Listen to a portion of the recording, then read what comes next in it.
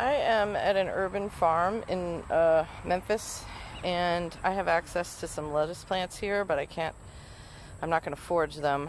I have another video about that, why I don't forage plants, because I find the latex doesn't flow very long after I get them home. So I'm trying a method that I have read about that used to be used. And I have pulled the leaves off this skinny little plant, and there's a lot of latex flowing. And I'm going to use a wet sponge to get it off. Pretty easy. So I will be back in a minute once I've done this whole plant. I've made slices all the way around, and I also pulled the leaves off. Alright, so I got all of the latex off of that one. And this method is just to use a cloth or a sponge. Oh, look, something black speck we got in there. To remove the latex and then squeeze it into water and then evaporate the water off. So I'm going to continue working on this. So I only bled out maybe 4 or 5 plants. They were really, really thin stalks, and I just wasn't in the mood for a whole lot of labor. There's some plant material in there, but that's what came out. So I'm going to evaporate the water off of this, and we'll see what we have left. And I will bring it in the house to show you a really easy way to do that. Alright, I'm going to speed up the process a little bit of evaporating this water by putting the little 2-ounce jar in my candle warmer. And I do this sometimes for other things. I make some medications that I use pure grain alcohol, Everclear, for, and then need to evaporate the Everclear off. And if it's a large amount, or if I want to do it quickly by boiling the alcohol, then I'll do that outside in a double boiler that's electric, so there's no flame. But if I'm not in a hurry or I don't want to boil the alcohol, then I'll do this. This will also hold a 4-ounce jar and an 8-ounce mason jar, as long as they're the same size on the bottom. So I'm going to leave that until the water is fully evaporated, and we'll see what we have. It took about 4 hours, and the water has all evaporated, and I've sort of scraped that into a little glob there, because once it's really dry, it's pretty hard to scrape off the glass. It's fairly brittle. I mean, you can do it, but it comes off kind of crumbly. So this stuff is extremely bitter. That gives me hope that it's going to be fairly strong. And it's taking quite a while to oxidize. I'm assuming that by tomorrow morning, this is going to be a pretty dark brown.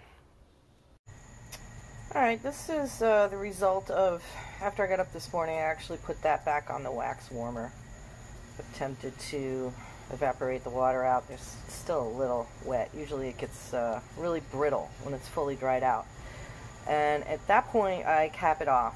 I've read several studies that indicate that keeping this stuff out to the air, oxidizing it a lot, and also heating it can destroy some of the, they're called sesquiterpene lactones, that are the medicinal properties. One of them is lactucin, and the other one is, I have a hard time remembering, it's lactucarium, I think.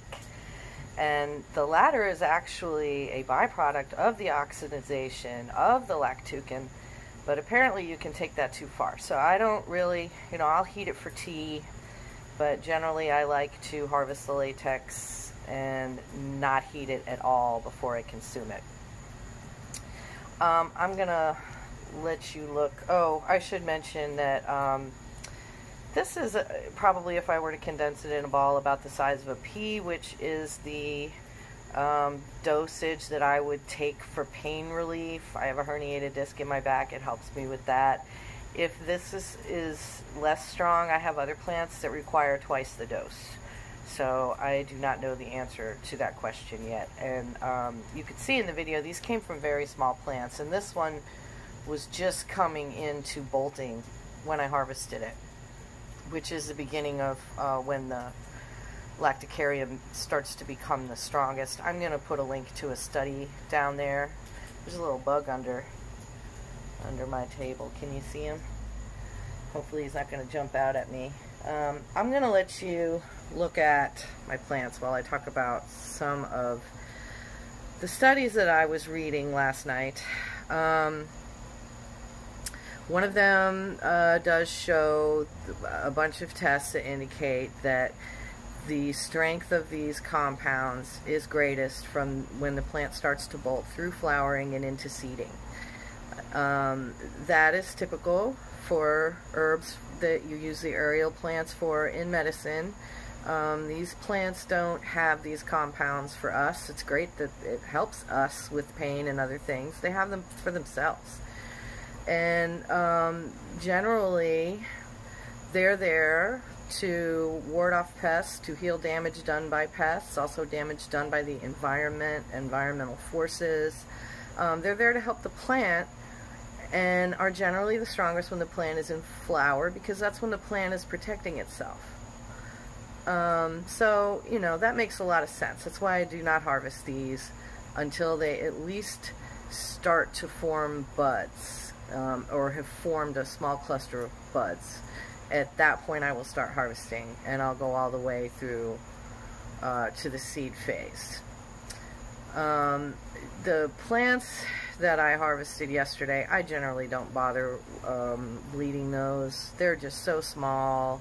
You get such a tiny amount. This amount that I got yesterday, I mean, I'm pulling this off of, or more, off of one plant every day and through the flowering phase. So I'm just not interested in using the small plants that I have other than for tea. It's just too much work for me. So another study that I read last night that was really interesting was about the way the compounds in lactucarium interact with the benzodiazepine site of our GABA-A receptors. It has actually been found to be a potentiator of benzodiazepines. And that makes a lot of sense to me, because I mentioned in another video that I use skullcap. I find it to be a stronger sedative, a slightly stronger pain reliever, but I develop a tolerance to it, so I can't use it all the time. And I use skullcap in different ways, and one of them is a tea. And when I make a skullcap tea now, I add my dried little thin wild lettuce stalks and leaves, and I find that it is stronger. But when I make a tea itself out of wild lettuce, I'm not really noticing very many effects. So valerian is another herb that I use. I make an extract, and that also binds to benzodiazepine receptors as skullcap does. So I have not tried wild lettuce with valerian, but I'm interested to see if there's any potentiation. I thought that was really, really interesting, and I will put a link to that. I also suggest that if you are looking into studies of lactucarium, that you also look at studies about chicory, which is in the same family, the daisy family, and also has many of the same compounds. Now it has different compounds, but there are a plethora of studies out there on chicory. What else did I want to mention? Oh, the sesquiterpene lactones. You know, we all know by now that they're an analgesic, that they're anti-anxiety, that they're pain relieving. They've also been used as an anti-malarial treatment. They're also considered neuroprotective. And there's actually a flavonoid in the plant, and I'm uncertain whether it's only in the leaves or not. I don't believe that it's in the lactucarium. It's called corticin, and people who have read Alzheimer's studies may have heard of that. That is showing to be a potential treatment. So I found that really interesting. And maybe I'll look for I don't know if I saved the study or not. If I have it, I'll throw a link.